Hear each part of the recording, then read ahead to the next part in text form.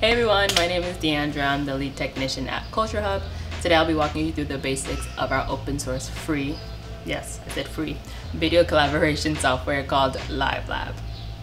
Now what is LiveLab? LiveLab is a browser-based media router that can be used for meetups, that can be used for performances, multi-location performances from all over the world, rehearsals, and so many other things. If you guys want to check out some videos on how we've used it in the past, you can go to our YouTube page at CultureHub NYC.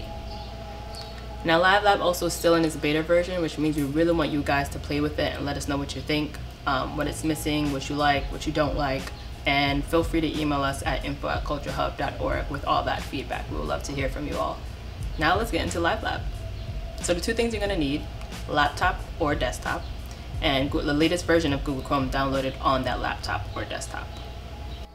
So now I'm in Google Chrome. I'm going to go to livelab.app,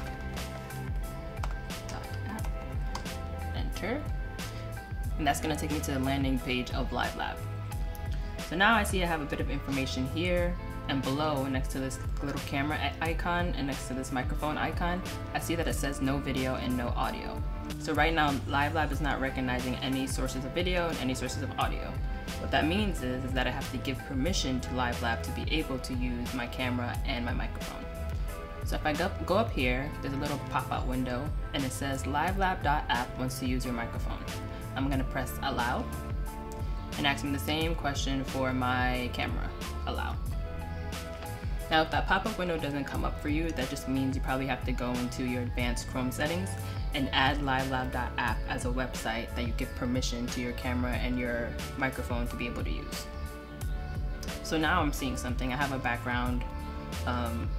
If I look next to my video icon, I have a source. If I look next to my microphone icon, I have a source. But I don't want CamTwist to be my video source. For those of you who don't know what CamTwist is just a virtual camera software. But I don't want that to be my video source. I want my FaceTime HD camera to be my video source. So in that drop down, I'm gonna select my FaceTime HD camera. And I'm here, you can see my face now. And the same goes for my audio. I don't want this USB audio codec to be my audio source. I want it to be my internal microphone. So I'm gonna select that. Cool, so now I have a video source, I have an audio source. Now below that, there's a little man icon or a little woman icon, and next to that it says name. So I'm gonna put my name, Deandra. For those of you who didn't know, nice to meet you. And now my name's there. Now I see that I have a start button and I have a settings button. Now the settings button is just a video and audio configuration settings area that we're not going to worry about in this particular tutorial, but maybe in a later tutorial we'll get more into that. So for now we're just going to press start. And now I'm in the room. You can see me, but it's only me, which defeats the whole purpose of joining a room, right? So what I'm going to do is I'm going to copy this URL up here and I'm going to email it to somebody that I want to join this room. Cool, so I sent it to somebody that I want to join the room. So while we wait for them, I'll just go through kind of the basic features of LiveLab. So if you look at the bottom here, it has my name. Next to it has a little video icon. If I click on that, what that does is it mutes my video feed. I'm gonna click on it, can't see me. I'm gonna unclick it, now you can see me. Next to that, there's a microphone icon. If I click on that microphone icon, it's gonna mute me. Unmute, you can hear me now. And then next to that, there's a little box with an arrow on it. If you click on that box, it's gonna pop out a window. It's gonna pop out an output window. So now with this window of my feed, I can drop it anywhere I want to. So if I have an external monitor, I can put it there. If I have a projector and I wanna have my face floating around for some reason, I can put it there. If I'm a performer and I wanna be able to see myself bigger or see another feed bigger, I can have that. So I don't need this now, so I'm gonna X out of it. And now, Jean's in the room now. So I can also do the same thing with his feed. If I wanna make his feed bigger, if I click on that same box with an arrow, it will populate a window and I'll be able to have his feed and drag his feed anywhere I need it. Cool. Now if we go to the right side, here we have that same icon. So we have that video camera icon, click on it, it mutes my video. Same goes for audio. A good thing to note is that before you come into LiveLab in the landing page, if for any reason you wanted to join the room prior with no video, no audio, that is possible. You can select no video as your video source and no audio as your audio source.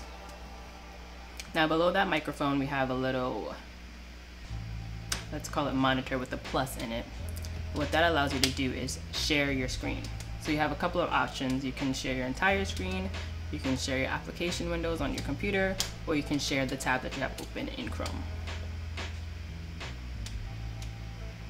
And now below that, this little circle with a plus, this is the add media function.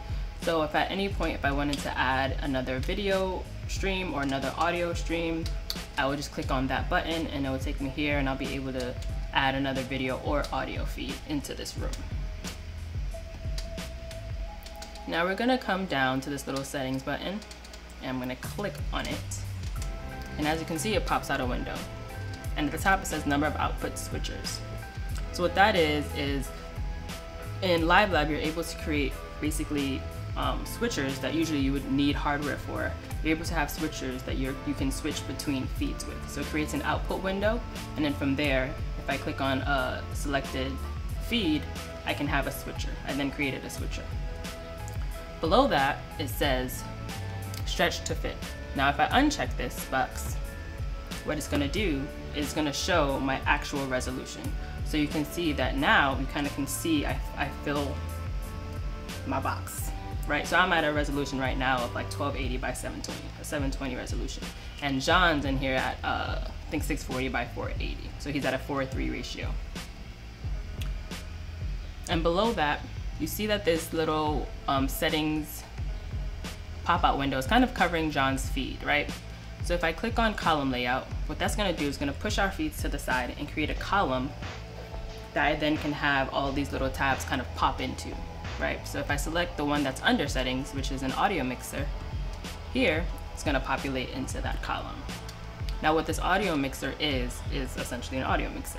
So what you're able to do is control the master volume and the individual feeds, right? But all of this is on the end user side. So you're only changing this for your side. You're not changing it in the whole room. So if I adjust this volume, the only person that will really hear the effect would be me, not anybody else in the room. The same goes for everything else. If I change the layout of this, if I uncheck stretch to fit, it's gonna change it on my end user side. Yeah. So I'm gonna X out of those two things because I don't need them right now.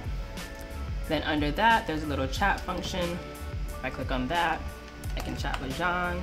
Hey, how are you?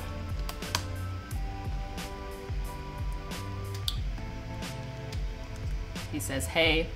And then below that, there's a little miniature people.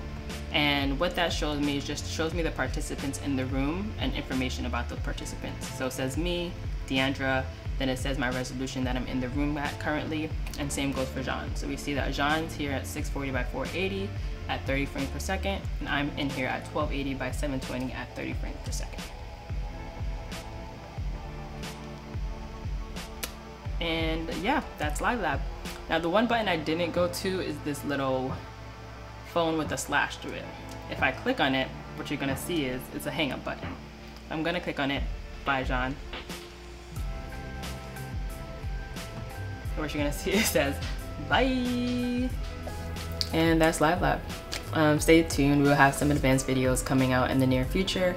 And if you want to stay up to date with everything LiveLab and join our LiveLab community, you can go to culturehub.org/LiveLab. Thank you and see you soon.